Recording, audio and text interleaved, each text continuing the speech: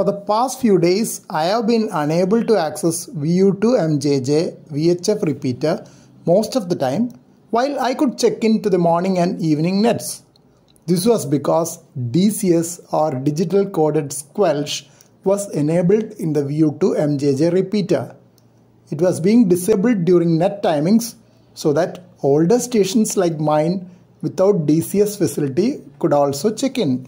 DCS, which is generically known as CDCSS or Continuous Digital-Coded Squelch System, was designed as a replacement for CTCSS. The DCS system adds a 134.4 bps sub-audible bit stream to the transmitted audio. Telecommunications Industry Association has standardized DCS codes with 83 codes in the most recent standard.